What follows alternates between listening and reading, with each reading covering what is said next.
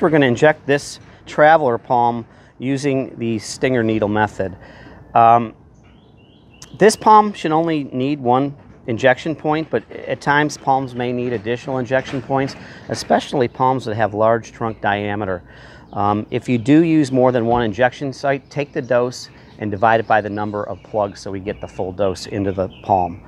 I also want to talk about the drill bits. If you look here, this is a 3/8 inch drill bit here, and if you notice on this drill bit too, we went with something called a fast spiral. So there's actually more cutting edge in this drill bit than in normal drill bits. Okay, I wanted to show you the drill bits too. First I want to talk about, this is a 3/8 inch drill bit. This is what's used for our number 4 plug.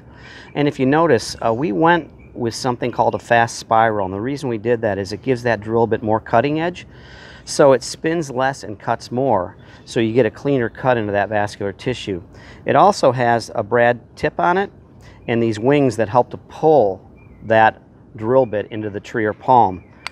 It also has a hex shank on it, so when we put this in the drill, it won't spin on you. It's very important to use high quality drill bits, and we have the highest quality drill bits out there. Now I want to show you what comes with the palm kit when using the stinger needle, because it's got that tapered tip.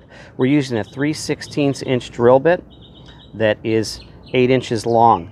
And I'm going to show you how we're going to use both of these drill bits to inject with the stinger needle.